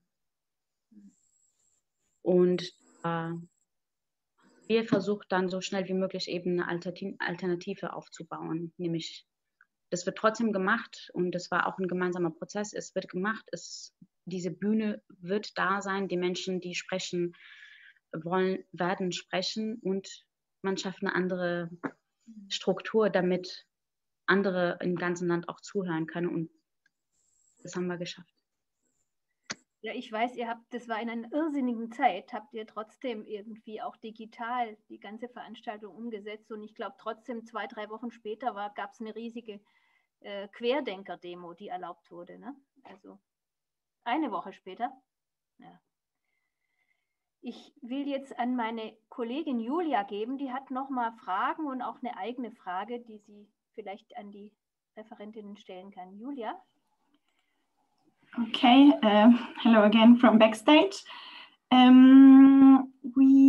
had a very, very big question because, as we are always longing for the creation of a political subject, at best transnational political subject, this morning we were already thinking about whether we could become a common post-corona, post-feminist cyborg, and we were not at all satisfied by this idea because it felt so non-physical and non-real.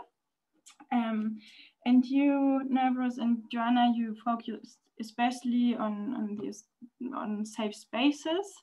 Joanna, you said that we can never replace physical presence by digital presence.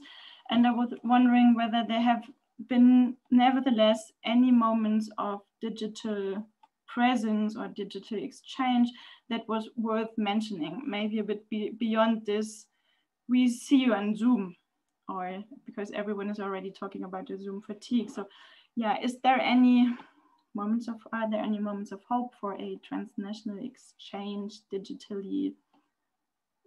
Yeah, I mean, I was talking about our interactions with people who are extremely vulnerable, extremely traumatized, who have no private spaces in their homes, who have no access to proper phones, never mind WhatsApp. That you could not do more than a check-in with our clients. I think with colleagues and with the broader sector, we have had really good conversations and dialogue, and actually better attendance than we normally would have in face-to-face interaction. I mean, maybe I'm old-fashioned. I struggle with it. I still struggle with the two-dimensional aspect of it. But I think, it should be possible. But for vulnerable people and for people that really need that place of belonging and solidarity and care and listening to their stories, the digital space just doesn't do it.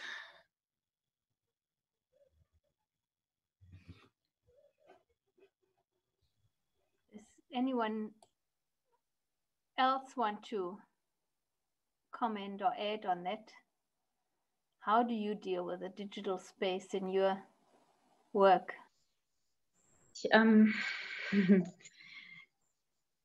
Ich würde dazu sagen, jetzt unabhängig von Thema Trauma, sondern grundsätzlich zum Thema Beziehungen und gemeinsame Kämpfe, gemeinsame Räume. Ich glaube, es ist total wichtig, nicht zu sagen, dadurch, dass das meiste im Moment online geht, es ist verloren. Ich glaube, es ist trotzdem, also es ist wichtig, natürlich kann das nicht so sein, wie wenn wir einen Raum teilen. Das funktioniert auf gar keinen Fall online. Aber den Raum, der da existiert, finde ich, für die Kämpfe, die wir führen, vor allem jetzt unabhängig von dem, was wir vor Ort machen, weil wir haben hier einen Raum, in dem wir uns sehen und begegnen und auch umarmen und so, das ist was anderes. Ich finde, wir sind in einer Phase, wo wir uns darüber Gedanken machen müssen, diese digitale Räume, die sind da.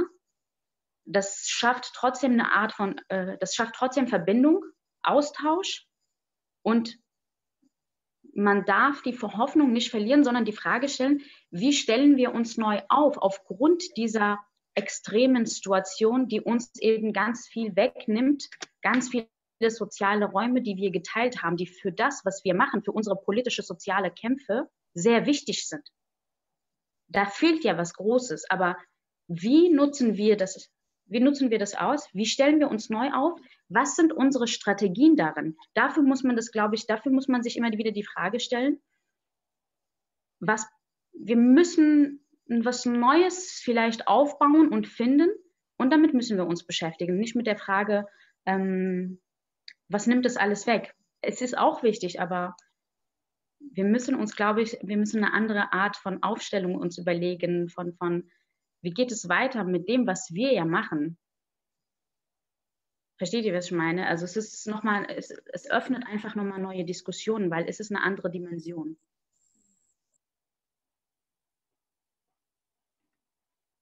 Voll, danke, das war super klar.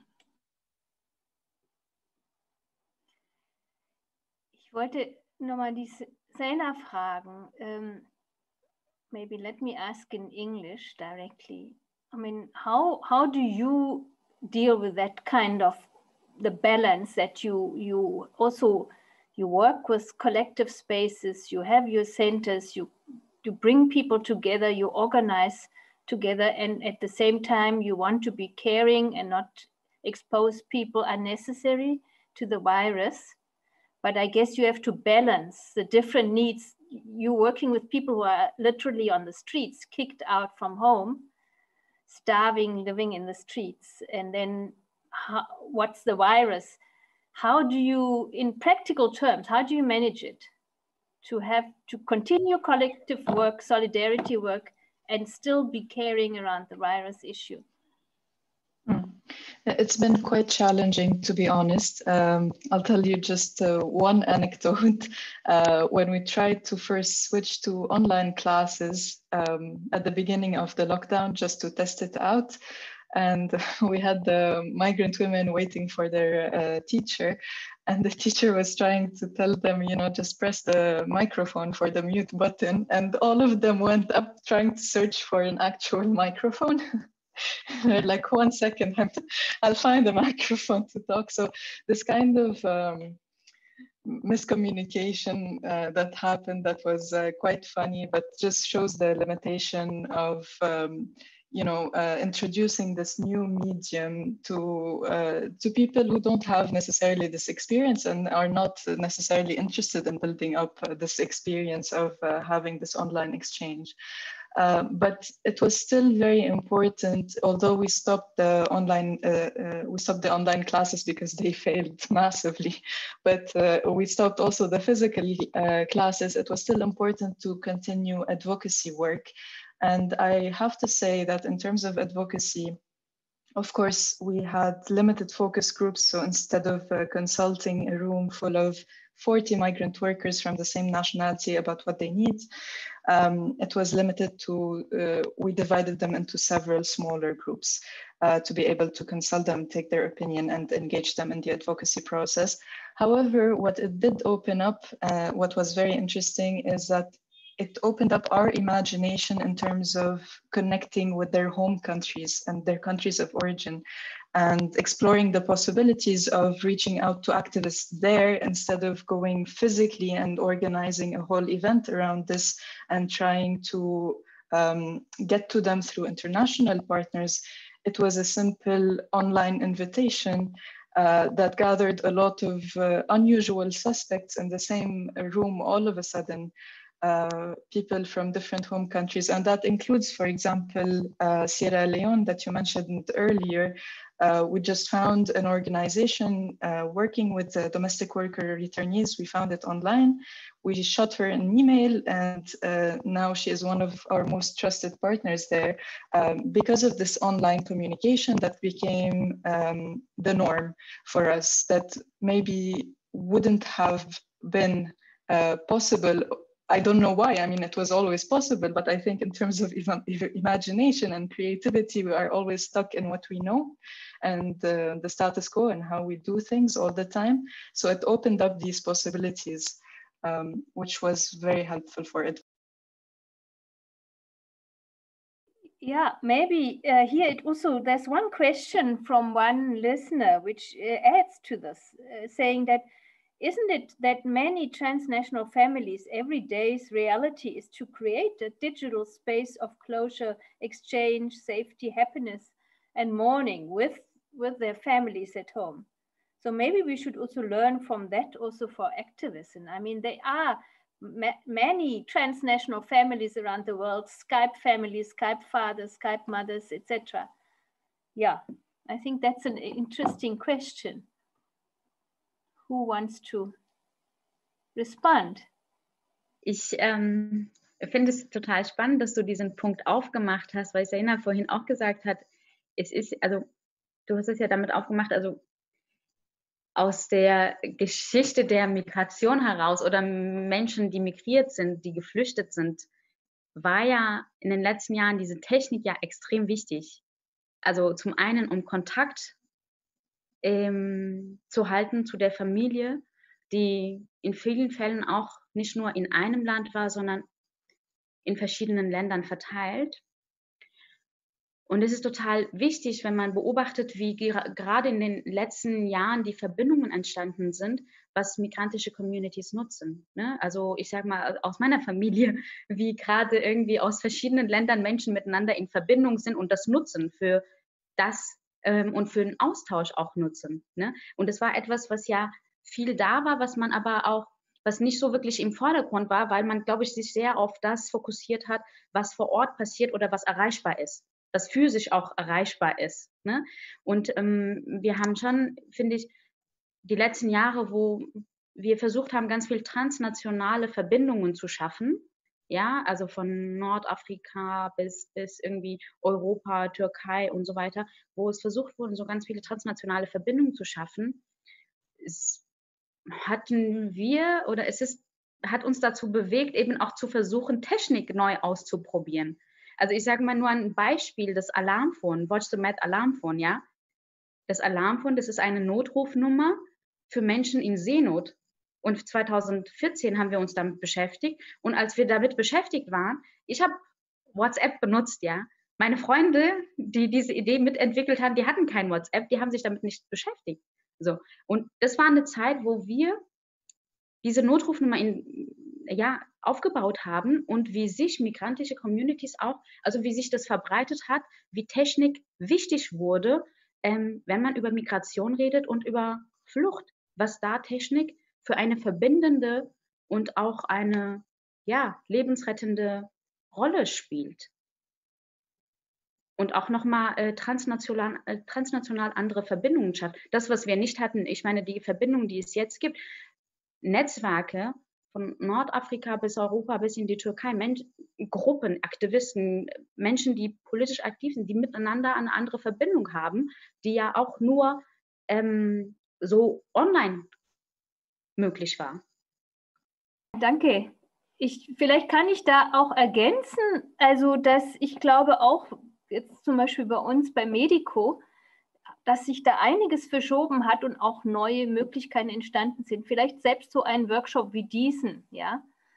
Während im physischen Raum hätten wir unter Umständen überhaupt nicht daran gedacht, euch 3 einzuladen oder hätten gedacht, das ist zu kompliziert oder es passt nicht zusammen oder wir hätten das physisch uns getrennter vorgestellt.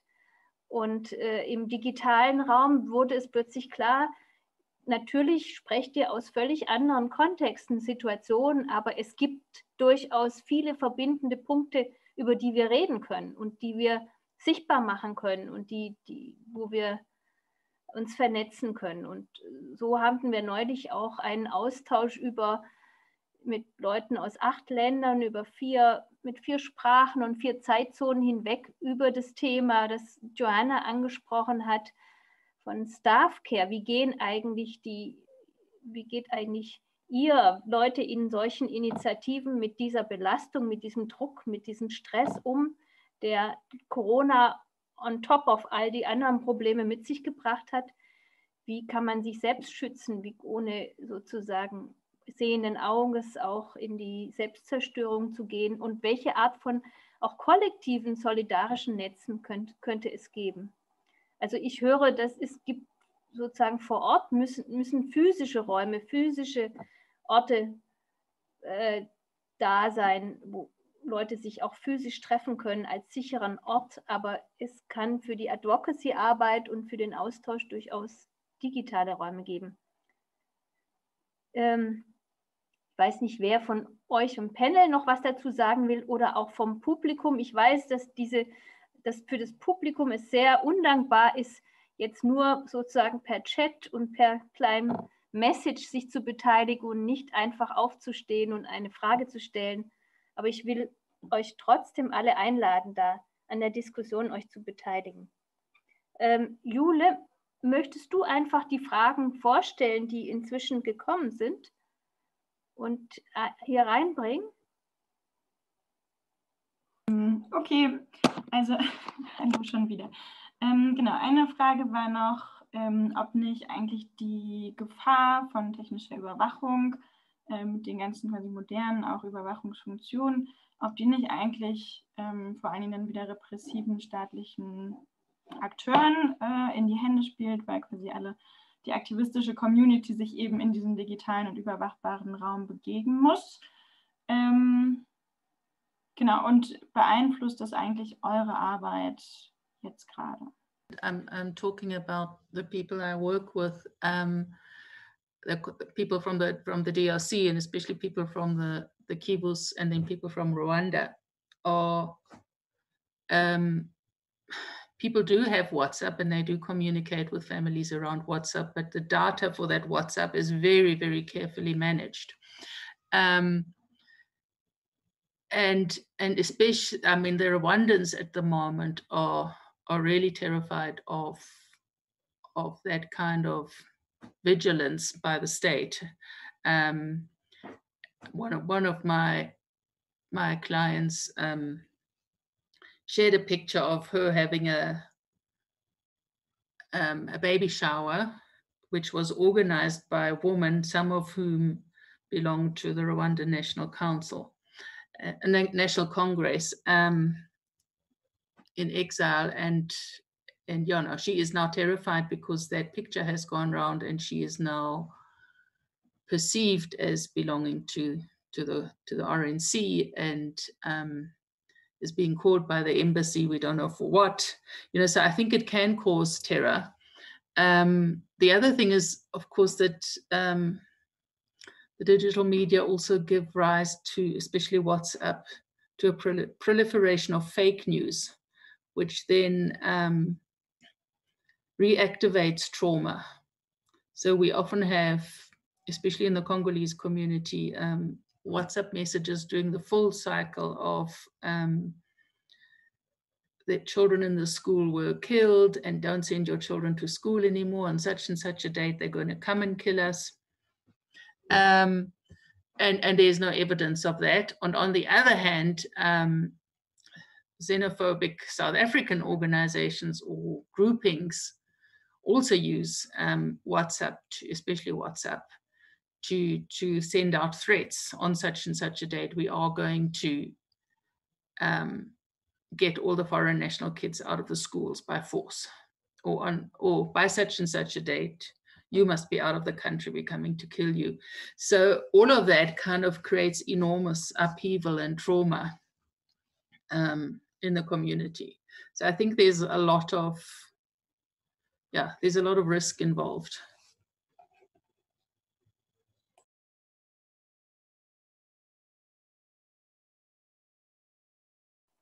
Anyone else who wants to add on that?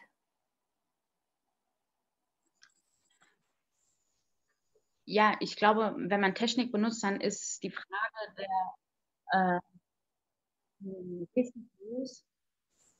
schwingt ja immer mit dabei. Es ist aber immer die Frage, wo wird das umgesetzt? Wofür brauchen wir das? Und es ist immer die Frage des Abwägens. Also wir brauchen diese Mittel, um bestimmte Sachen machen zu können, weil sich davon komplett fernzuhalten, ist ja auch eine Art von, diese Medien nicht zu nutzen, ist auch eine Art von Privileg, wenn man eine andere Möglichkeit hat. Also entweder man ist darauf angewiesen, weil man überhaupt keine andere Möglichkeit hat, oder man hat andere Möglichkeiten, die sicherer sind, oder man kann sich frei bewegen. Es gibt diese Bewegungsfreiheit, was kaum Grenzen kennt. Und das ist auch eine Frage, die da mit drin ist. Ne? Also wer hat welche Möglichkeiten und wer benutzt was? Und natürlich ist es bei uns, wenn ich von unseren Bewegungen oder von unseren Strukturen ausgehe, dann war das auch immer die Frage in den letzten Jahren, sichere Wege zu finden, zu kommunizieren in bestimmten Sachen. Ne? Also das ist ja klar, dass man sich damit auch irgendwie auseinandersetzen muss. Und in bestimmten Sachen ist es dann halt irgendwie zweitrangig, was man da benutzt und was man nicht benutzt. Es ist halt zweitrangig, weil es ist, wie gesagt, auch nochmal die Frage des Zugangs und das, was man umsetzen möchte und was nur durch diese Art von Kommunikation vielleicht machbar ist. Es ist immer die Frage auch der Mobilität und der Bewegung halt. Danke. Jule, gibt es noch weitere Fragen, ne? Gerade könnten die ZuschauerInnen noch mal gerne in die Tasten hauen, denn gerade gibt es erstmal keine weiteren Fragen, aber ich habe eigentlich noch eine, beziehungsweise erstmal auch eine Anmerkung. Danke für eure Antworten auf meine Frage. Es ist ja auch wieder ein Kampf um den Safe Spaces, eben auch Digital Safe Spaces. Ich würde gerne nochmal Drenna und Sena fragen, vielleicht jetzt auch Deutschland-spezifisch mehr oder weniger, aber im Zuge des Corona-Ausbruchs hat es ja hier eine vermehrte, was hat schon gesagt, öffentliches Zeigen von Rechten und vor allen Dingen auch von Verschwörungstheorien im Zusammenhang mit dem Virus stattgefunden. Das, aus den USA schreibt ja auch die QAnon-Bewegung rüber. Wie sieht es denn in euren Kontexten aus? Hat es da auch sowas gegeben? Wie geht ihr damit um? Danke. We haven't had an organized sort of right-wing movement of protest, but I think what's happening in terms of the COVID protocols, our rates are relatively low at the moment, although they're going up again, and we're expecting them to go up again after Christmas because people are going into the rural areas for the holidays. I think, I mean, I've just been at this funeral in the township, and yeah, I mean, with the men, it's definitely an act of defiance. We are not going to be told what to do, but it's not organized. Even during the hard lockdown, I was relatively mobile because I had a very ill partner and could move around to get to medical services. And the people on the street were the men, which was quite interesting. And the women were, and I live in a very poor area, the women were inside, the men were out and not masking and not taking precautions. So I think there are these individual acts of defiance, but not organized. Yeah, Zena, would you like to comment on that question? And there's another question that goes maybe hand in hand with it from Stefan Mielich to you. How you describe the public discourse on racism in Lebanon and in Germany, and I guess everywhere racism and conspiracy theories are going hand in hand. Go ahead, the floor is yours. We actually have the interesting case where this is not, they don't go hand in hand, I would say. And to understand this, I'll give you a bit of context. So in October 17, 2019, a big popular uprising emerged in Lebanon. So we had a huge revolution across the entire country where people were really expressing their disapproval of the state and their distrust in the state and its corruption and its sectarianism, among a billion other things. And so the unfortunate thing is that obviously the state responded with a brute force and repressed this revolution, but it kept coming up, and it stayed alive for quite a long time with massive numbers of people on the street every day. Continued on until January, where it was very brutally repressed with very heavy violence, and there were a lot of casualties. And then it sort of started to die down. And I say this because then there was the Corona crisis, almost overlapping with this. And the public discourse was that our government is creating this corona crisis in order to further repress this revolution and to prevent us from going into the streets and to scare us from opposing the state and in such huge numbers. So this kind of discourse really persisted for a while, and still even among my feminist circles, unfortunately, there's this discourse that the state exaggerates the number of cases of corona in order to keep us at home and to prevent us from revolting against it. And in this sense, it's very different from the other conspiracy theories where it goes hand in hand with the racism. It's actually the opposite. It's the way, in a sense, the racist state is using corona in their eyes, or in the eyes of the population, as a tool to repress the anti-racists and the feminists and the anti-corruption people. The way racism manifests, in addition to everything that I've already mentioned, there are many layers and many hierarchies of nationalities and ethnicities and even religious sects in Lebanon.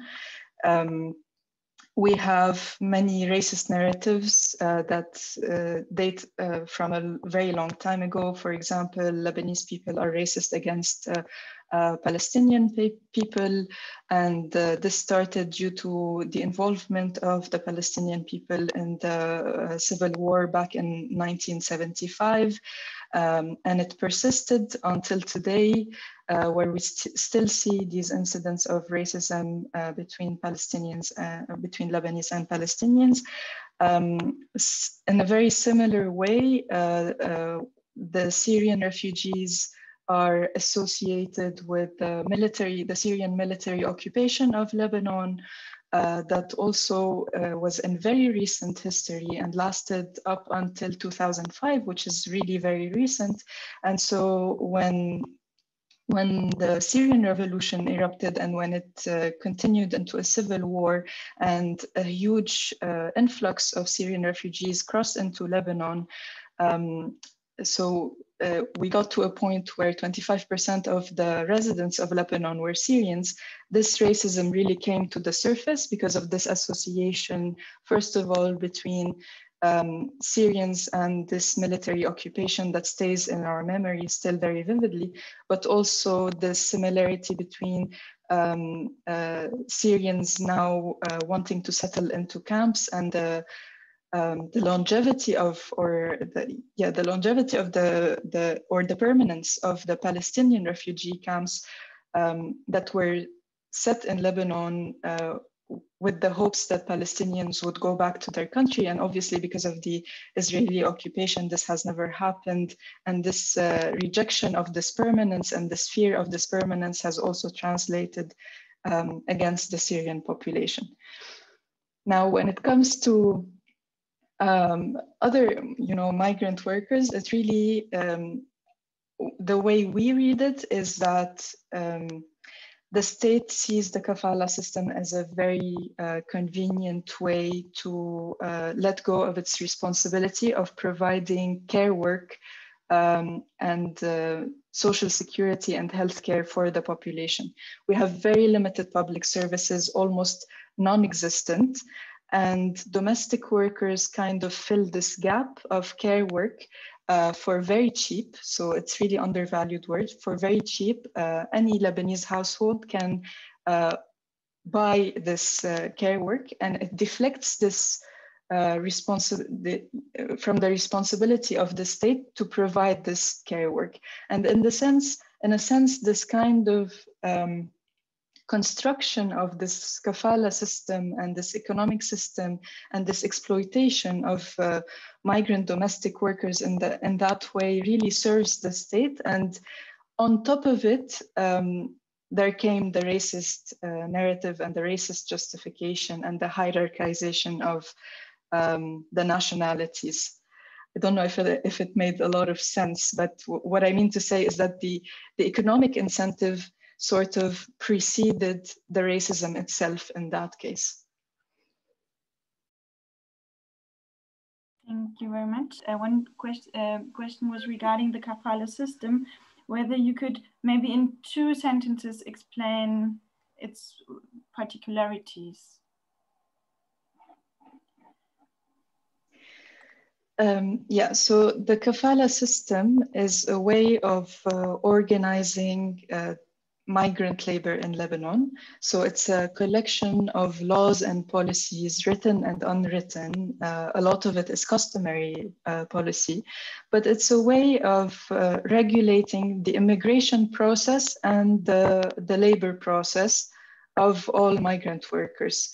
The particularity of it is really tying 2 individuals to each other and putting one individual at the mercy of another in terms of the right to work and in terms of the right to stay, to have a legal stay in the country.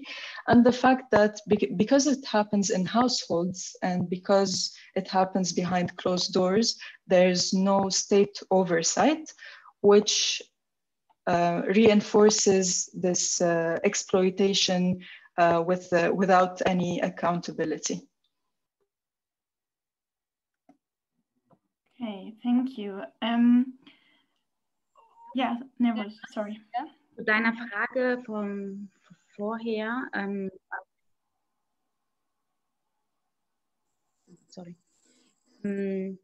was Querdenker und was die Rechten und alle, die auf die Straße gehen und in Deutschland, was das ausgelöst hat. Ich würde dazu nur 2 Sätze sagen wollen. Was hier wieder passiert ist, einfach eine total krasse Bewegung, die ja auch nicht neu ist in Deutschland. In den letzten Jahren gibt es das immer wieder. Die Rechten und die besorgten Bürger, nennt man die, gehen auf die Straße und haben ein Feindbild. Und Feindbild in den letzten Jahren waren immer die Flüchtlinge und Migration und so weiter. Und es ist jetzt in den letzten Wochen, Monaten eine sehr krasse Gefahr. Also es sind tausende Menschen, die überall auf die Straße gehen, mit Nazis Hand in Hand und machen eine total krasse es sind total krasse Antisemiten, die haben eine krasse Rassismus, die sie auf die Straße tragen und Verschwörungstheorien gegenüber Jüdinnen und Juden und gegenüber Migrantinnen.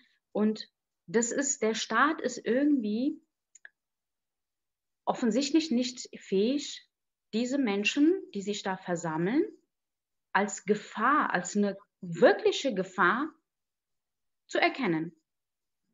Diese Gefahr, also wir müssen, das ist das, was ich vorhin versucht habe zu erklären, der Staat muss es verstehen, die Politik und die Gesellschaft muss es verstehen, dass diese Massen, die auf die Straße gehen und gegenüber Jüdinnen und Juden und gegenüber Migrantinnen und anderen Minderheiten dann hetzen, dass es genau ein Teil dessen ist, was die Nazis und Rassisten dazu bringt, zu morden in diesem Land. Und das ist das, was erkannt werden muss. Da ist eine Gefahr. Die war nie weg, aber die ist jetzt wieder anders deutlich auf der Straße. Danke, Neros. Und ich glaube, maybe I switch to English again. I think this issue of also instrumentalizing the crisis for whatever political purpose, especially for the right-wing conspiracy theories, it's a huge danger everywhere. And it's a kind of a thin line between like defending our collective spaces against corona restrictions, and those who just kind of use the corona as an excuse to mobilize for their own purposes. And maybe it's also a way, I would call it maybe a caring solidarity. Yes, we need real collective physical spaces, but one can meet in a caring way with more distance and smaller groups and whatever.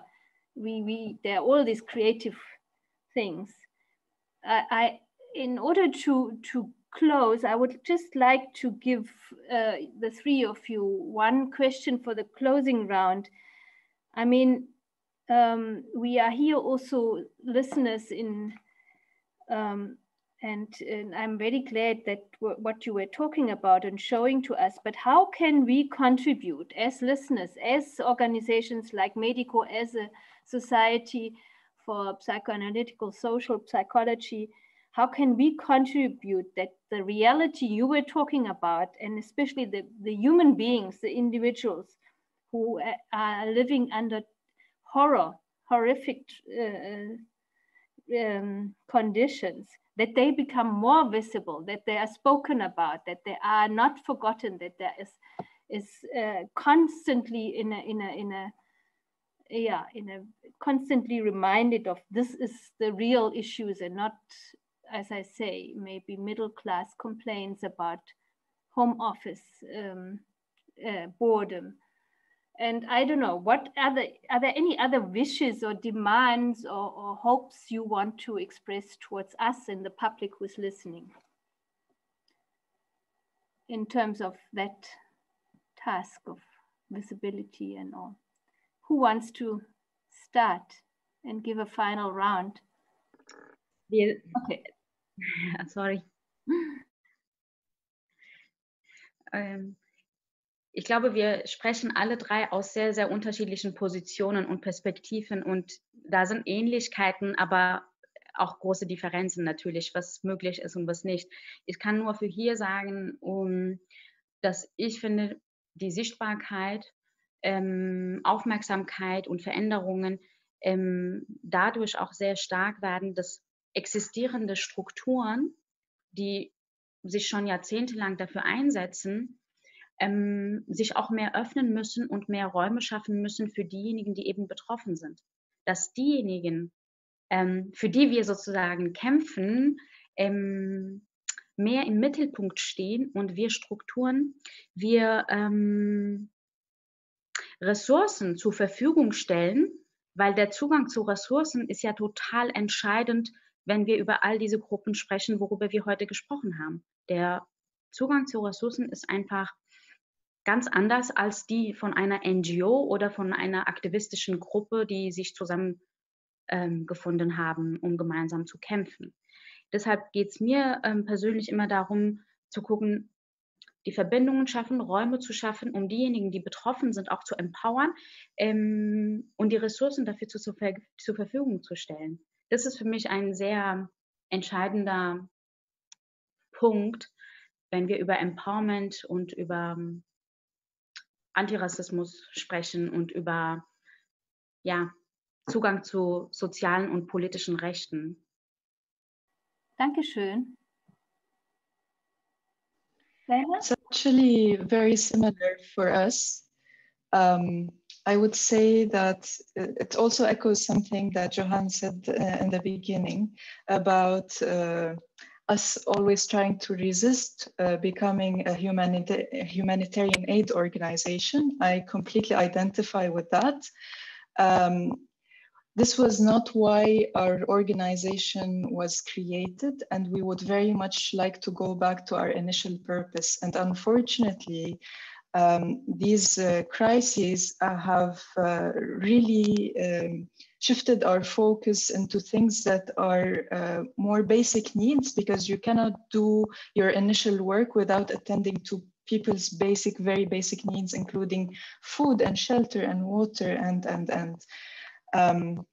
so for me, I think for any international organization or any organization with resources and power, it's very important to watch out for the smaller groups and preventing their conversion from community groups focused mostly on rights advocacy into NGO sort of work and humanitarian aid sort of work, because this is not what we want to do, and this is not the space that we aim to occupy, and this is not our political agenda. And we have an agenda that is super important and that's being eaten away because of these basic needs. So if other organizations could expand, their humanitarian aid to include the most vulnerable, then we can go back to doing our initial and fulfilling our initial mission. That's very clear. Johanna. Yeah, thanks, Dana. I think you said it beautifully. I mean, we are a grassroots organization. We're not an advocacy. I mean, we're not, our core purpose is bringing people together, creating safe spaces, facilitating solidarity and healing. And we work with advocacy organizations. We take information. We have a lot of information that we get from the kind of the privacy and the confidentiality of the counseling space that can be taken into advocacy strategies. But I think for us, we're not working in the political space, and I think so for us it's important that the voices that we hear every day and that play themselves out in our heads all the time are heard in bigger spaces, and that they are combined with the voices. I think what COVID has done, it's put all these voices together. Everywhere people are hungry, everywhere people are homeless, everywhere people have lost their jobs, everywhere NGOs are struggling, that somehow we need to find a collective voice, and that partner organizations try to facilitate that have that political clout. We don't have political clout in South Africa either. We can't get funding from the South African government, and we don't want it because it will bind us to do work that will take away even more from our core purpose. And yeah, so we are completely dependent for funding on our international donors. And I think another thing for me that we've been trying to work on for a while and then gave up again was to facilitate real meaningful dialogue between frontline workers or frontline organizations and their funding partners. And to kind of deconstruct some of those power relations. I think we are in an era of very conservative, almost right-wing ways of in which accountability is demanded from us, with actually very little interest in what's going on the ground level. And I don't mean the individual organizations, but who they then account to, the governments that they account to. So I think if we can get some real dialogue between funding agencies and frontline organizations, and who then also challenge the power structures that define how aid and support is distributed, and what is collective responsibility, and what is partnership. Thank you very much. I think there's a lot of things we have to think about and digest. We are running out of time, and so I want to say goodbye and thank you again very much, and thank you to all our participants who joined us, and please, give feedback if you still want. And thank you to Julia to facilitating the questions and the chat. And a special thank you to our interpreters, Miriam, Zogino, and Ilolo Avono. I think you did an incredible job. I know that it's hard to do that in the back, but thank you very much. Okay. Thank you for having us. And I hope you have some quiet time, all of you, at this Saturday. Okay. Bye-bye.